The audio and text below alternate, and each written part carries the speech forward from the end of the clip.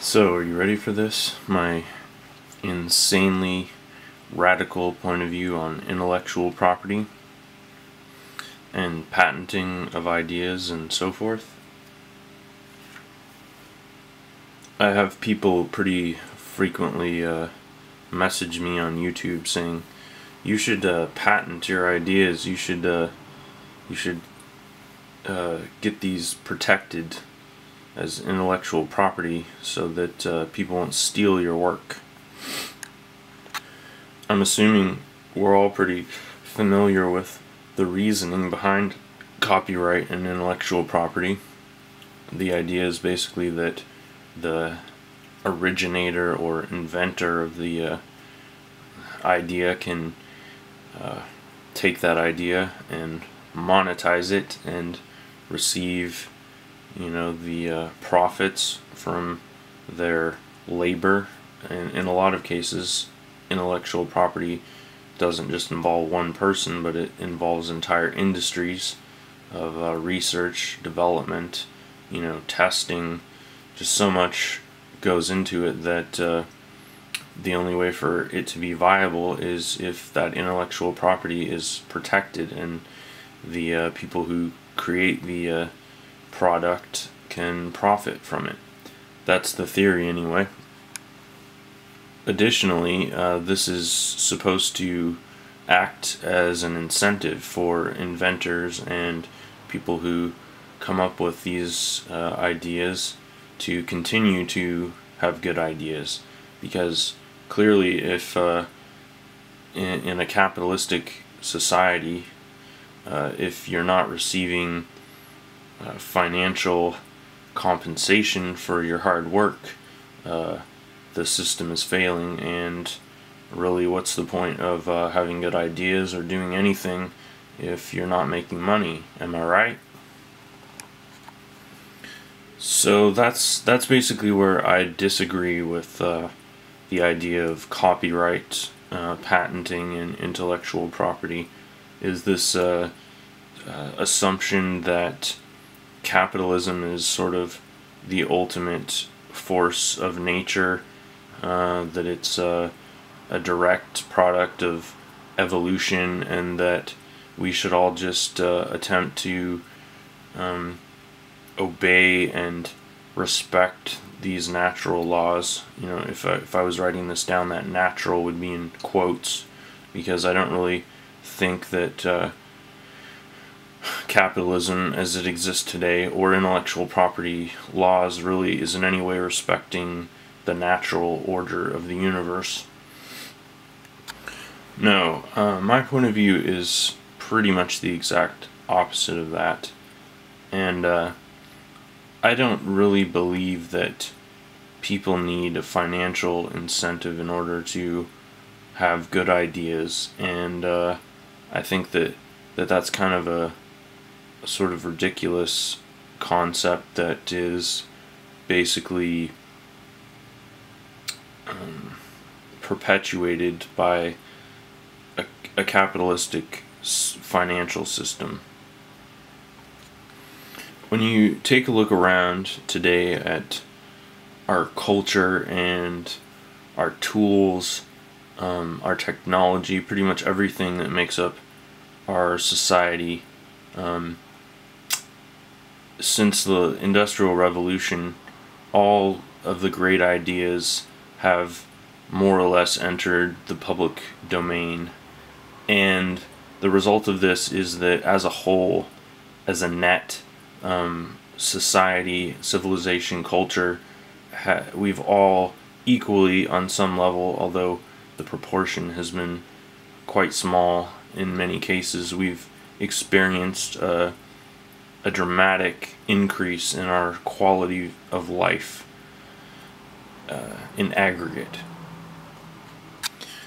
In a sense, intellectual property and copyright is a kind of exchange mechanism where basically the creator or originator of the idea is rewarded in a disproportionate amount compared to the producers, and as a side effect of this, the consumers who are basically consuming this technology or idea, they also receive a sort of ancillary benefit. So that is essentially the current model. Now, it's not a perfect system. I mean, there are really no perfect systems in nature or in human society, but just for the purpose of sort of a thought exercise, how could we imagine that the system could be altered or improved in such a way that the benefit was actually more evenly and fairly distributed? Imagine for a moment that immediately great ideas entered the public domain, and instead of the original creator of the idea receiving the lion's share of the benefits, that basically civilization and culture and society as a whole was able to instantly take those ideas and utilize them freely without any limitations. Now, the downside of that, of course, is that the creator may not be able to justify financially or rationalize their own generosity, basically creating this idea. Perhaps it takes them years, or it takes a lot of intensive research, what have you, and basically then they are not able to reap all the benefits of that hard work. On the other hand, there's sort of this ambient benefit to them, where basically their idea becomes part of the global intellectual ecosystem. I just sort of despise the use of the term ecosystem regarding technology, because I think it's kind of sort of hijacking the elegance of nature for our crude human attempts at biomimicry. But it's really the only way to express sort of the entirety of the system of exchange for ideas and production and consumption that we have in the world. So I'm just going to use it out of necessity. So basically, the global intellectual ecosystem is improved, and theoretically, over time, those ideas spread, throughout society, diffusing, and not only the inventor, but everyone in the world who is capable of, procuring the product is able to benefit almost immediately, or at least as rapidly as possible, from the idea that was so generously donated by the inventor. My point of view is that this sort of a model is more analogous to natural systems, because if you take a look at nature, any kind of real ecosystem, there's a lot of exchange going on there, but there isn't this kind of intentional hoarding or channeling of benefits, from one original, source in a community that is then controlled in such a way that it's not immediately available to all the members of the community. That's kind of a backwards and a system that intentionally slows its own evolution, let's say. Like if you look at communities of mammals or insects, bacteria, microorganisms. They all pretty much, even viruses, they all share the same characteristic of successful ideas, or I'm saying ideas, but really what I mean is like genes or genetic, sort of, actually, really, if you want to be technical, quantum, energy that has a configuration and a characteristic properties that allow it to function in a way that is superior to a previous version of the, or iteration of the same basic signature. I think of this in terms of genotypes. There are certain genotypes that, I really hate, once again, I'm getting into sort of the metaphysics of genetics, but really what it comes down to is survival. And I hate to think of things in such a black and white way, but that's really what it comes down to, that certain genotypes allow for survival and repetition to be more efficient and to resist entropy. Now, naturally, it's a mistake to think that any one of these successful ideas is really only there for its own sake to continue to endure indefinitely. That's not the case at all. No. Those ideas are just stepping stones and nothing more to the next generation. In fact, they are really just a transmissive medium for intelligence. And they really, their entire value is defined only by the fact that they are able to survive long enough to produce another generation that is in fact superior to them. And that is the most sort of crystallized and, the sharpest possible edge of understanding the bare bones nature of genotypes and evolution. If it's basically stripping out all sort of implied or anthropomorphism, any kind of human-centric idea of the reason for ideas to exist in the first place. So as crazy as all that sounds, that is basically the core of my personal position on copyright, intellectual property, and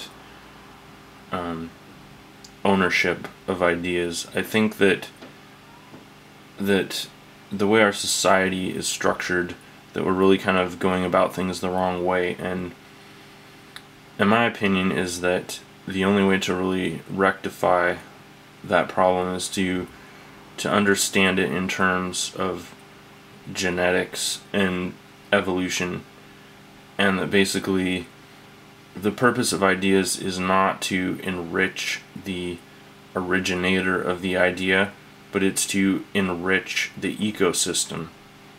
And I think that is the true interpretation of intellectual property. And so in my own way of biomimicry, I'm attempting to mirror that interpretation by releasing my own ideas freely and making them accessible on the internet to improve the entire community, not just my own individual state. But that's just half the story, because as we all know, we have no choice but to live in the world as it is. The status quo is the thing that is ultimately ruling our lives right now and defining how we interact with culture and the ecosystem.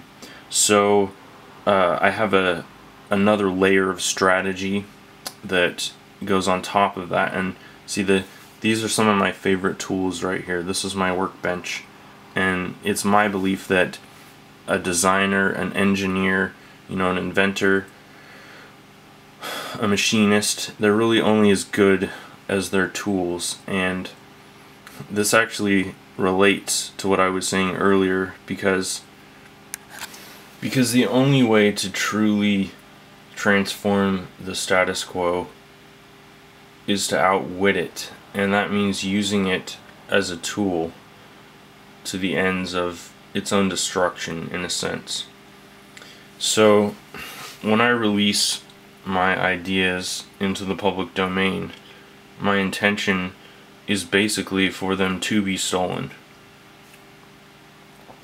More specifically, I want them to be stolen by the most brilliant minds in the world. I want them to be stolen by multinational corporations.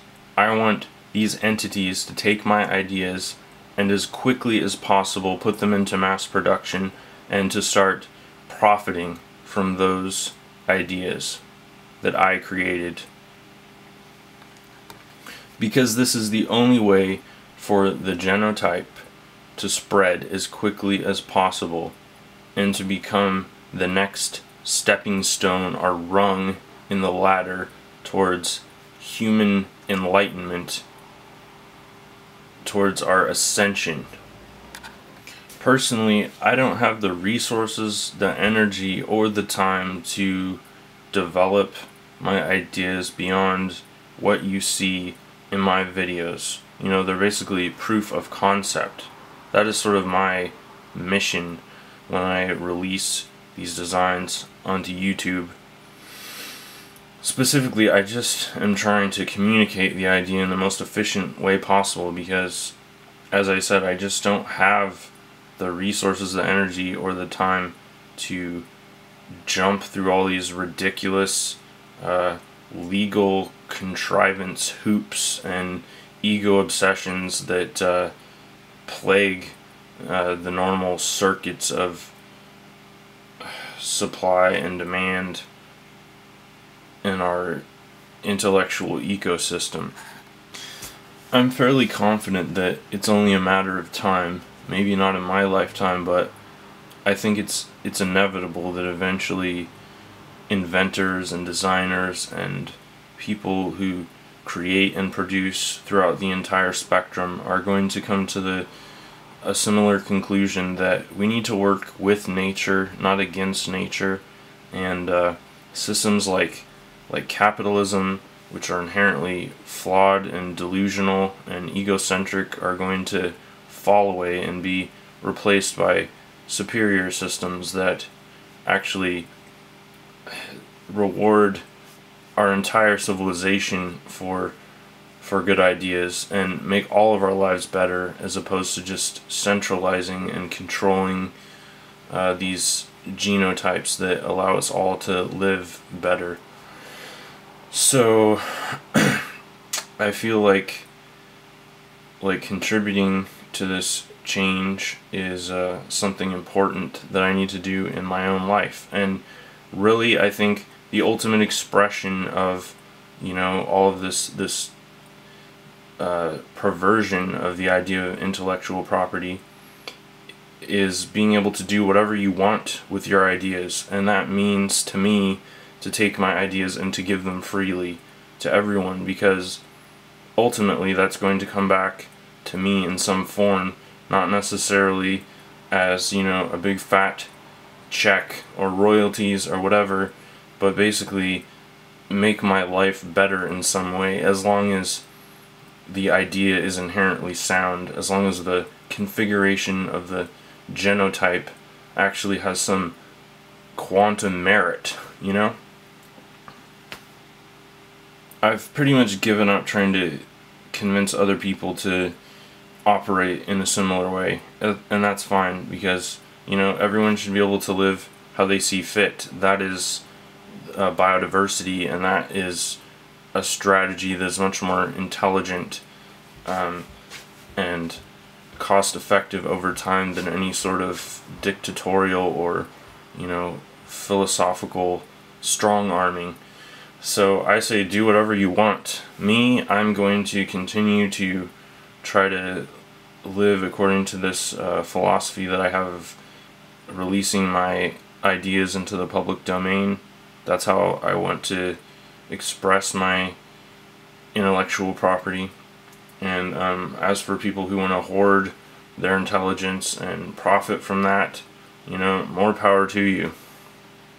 Just don't tell me what to do with my ideas. And I appreciate the feedback. Obviously, people are just trying to help me, do the intelligent thing in the current environment. And I understand that, but my viewpoint of what the intelligent thing is a little bit different.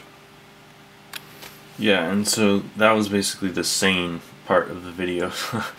So, I bet you can't even imagine what's going to come next, right? So, all that being said, when it comes to the actual nature of ideas and where do they come from, there's like a whole nother universe of research and philosophy embedded right in that question.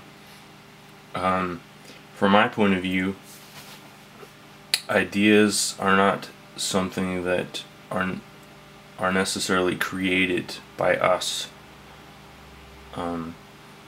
It's kind of a very abstract and subjective thing to say, but I think the great philosophers of the ancient world were onto something when they speculated about a higher reality, one that is more highly ordered than our reality, and I'm sure that probably just goes on indefinitely up into sort of a infinite loop of higher realities.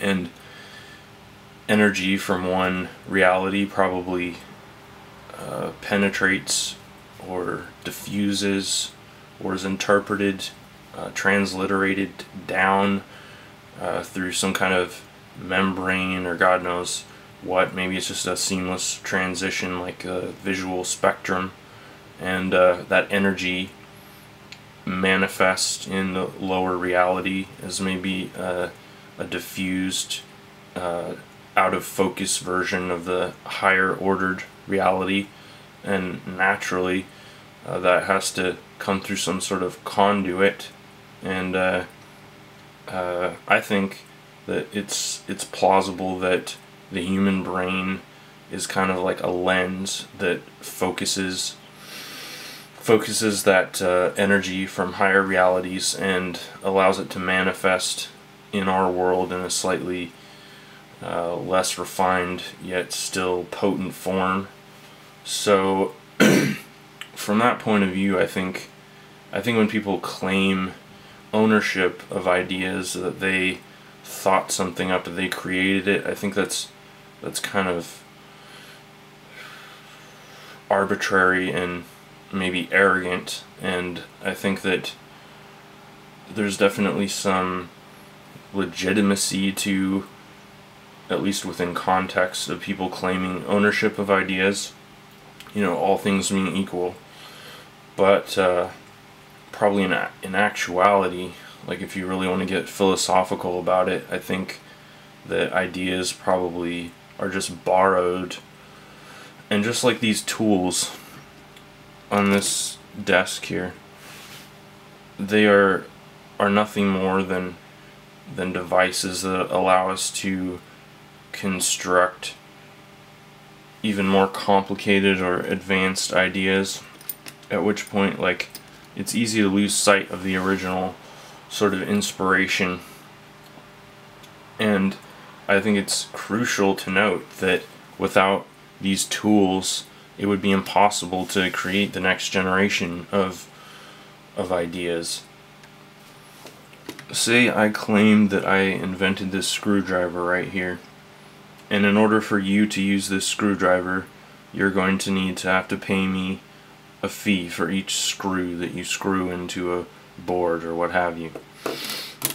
That's kind of absurd, don't you think? And basically it makes the whole world poorer, and I can't imagine anyone really wanting to be a part of that. But clearly it's it's the way to do things in this current phase of the world. But my opinion is that we should resist that kind of thinking. That if somebody wants to screw in a screw, I should just be able to hand them this screwdriver and say, here you go. Go ahead and screw in as many screws as you want. You don't owe me anything. That's not just generous. I think it's intelligent, and I really wish that more people sort of had that mindset, because I think it would make all of our lives better. And ultimately, at the end of the day, what really are we losing by allowing people to have that kind of freedom? I think we're losing nothing, and I think we're gaining everything. So that's my opinion on intellectual property and copyright and ownership and all that. And obviously I would really hope that no one would misunderstand this and think that I'm applying this philosophy across the board. And like, obviously things like owning property, or and I mean like land or whatever, it's a completely different domain, and perhaps these rules don't really apply in the same way or the same degree. And obviously there's a lot of gray areas and so forth, and I think all of that needs to be solved through understanding and cooperation, etc. So yeah, that's basically all I had to say. And it's a lot of it's really speculative and crazy, but that's how I'm choosing to apply my philosophy to this topic. So I hope everybody's cool with that. Thanks for watching.